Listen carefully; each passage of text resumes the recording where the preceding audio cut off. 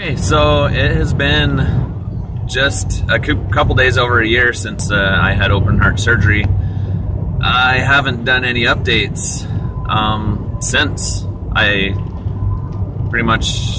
got out of the hospital, and I need to do a few more updates. A lot has happened in the last year, and it hasn't been easy sailing. I've had 3 cases of pericarditis since. It seems like every 3 months I come down with a good case of pericarditis, and I'll probably do a few different sections on what pericarditis is, how it feels, and I wish I knew how to avoid it. But basically, it feels like open heart surgery all over again for a week or so. So anyway, I haven't done any updates because I feel like I never have time to sit down and edit videos. So unfortunately, this is my drive to work video. I've been working out. I started working out, I guess I posted a few videos right after surgery.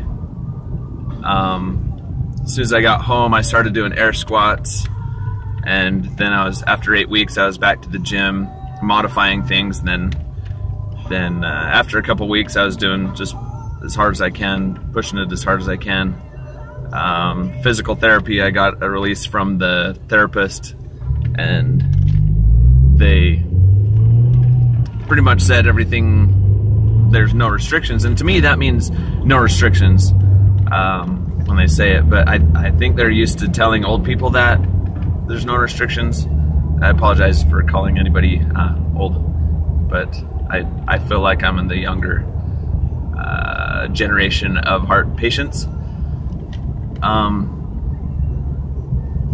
Anyway, so hopefully I can give more updates, and I apologize for the quality, but this is kind of how it's going to have to be if I'm going to do any more.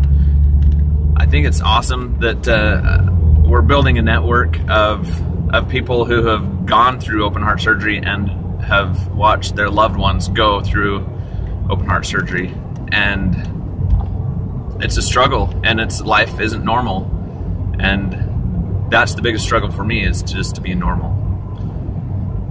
Anyway, let me know in the comments below what you want to know about, any questions. I try to keep up on that. The biggest thing is just knowing that there's a network of people going through the same thing. And once again, I'll try to take some time and go into detail of all the different struggles I've had. I did this year, I did complete the Spartan trifecta. It's the obstacle racing, and by the trifecta you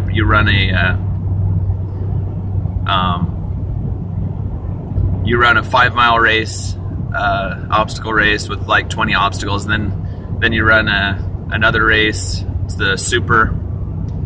It's about 9 miles with about 30 obstacles, and then I ran the beast. That has like 40 obstacles, and it was 12 miles long. So if you run all of those in 1 year, then you get what you call the Spartan trifecta. And I got that this year within a year of getting open heart surgery. So I feel like that was a big accomplishment for me.